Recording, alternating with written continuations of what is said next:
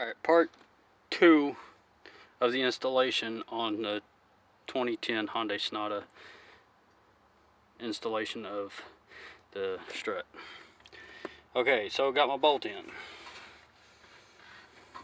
Gotta put the nut on it right here, and I am gonna clean that bolt up. That other bolt that you seen goes for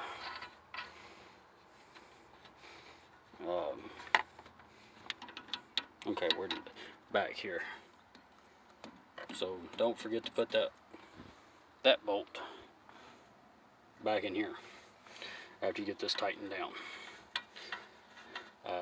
But you might want to, like I say, I'm gonna clean mine. Yours might be looking just like what mine is, so good indication to clean it.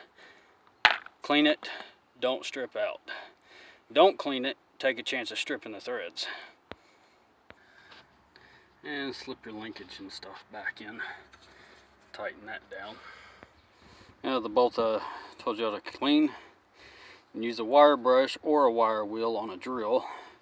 I normally clean these up with a wire brush on a drill, but I'm going to use just a handheld wire brush and some WD-40 and get those threads nice and clean. It's a little cleaner than what it was. I like the wire wheel on a drill better, but doing it by hand gets it pretty decent and gets the threads and stuff cleaned out. You just don't want no debris in there. I mean, that's all. Just keep it from stripping out or whatever, or cross threading. But anyway. Alright, so I got that bolt back there tightened down, cleaned and tightened down. Next thing, just the easy part, putting the lines and stuff back, which got your bolts and stuff still in there. That will go right there. There's a little tab under here, and there's a little hole right there, so that's got to get lined up and then pushed back down.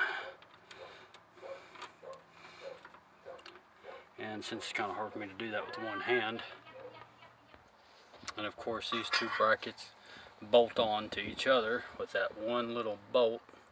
You notice you got a tab back there that slides into this back bracket. Once you do that and get that tightened down, then this will come up like that, and that little tab will go into that hole right there. So that's all there is to that part.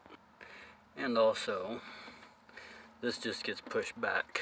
If it comes loose on you, because when you took everything off, it just pops back into the, dadgummit, I can't get my camera straight. Anyway, it just pops right back in there, just like that. Now, if you accidentally bent this while you was trying to pry it up, there's an easy solution to this, so don't panic. You can get you a thin piece of board and lay back here. I'm going to use a piece of flooring and get that laid back there. And which again, this will have to take two hands, because one of your hands is going to prise up like that, while you take a body hammer or any type of hammer, preferably something like this, and you just kind of want to hit in here and get that flattened out, and I'll show you what that looks like here in a second. And there you go, bent right back into shape. And that's the way it's supposed to look. So anyway, which y'all know what to do after this. Put your tire and stuff back on, lower the jack, or you can leave it up, and then, like I said, do the other side, same process. Alright guys, I'll see y'all later.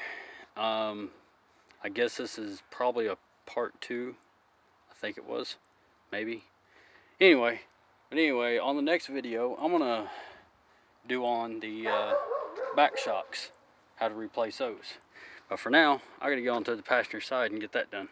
Alright guys, talk to you later. Stay blessed.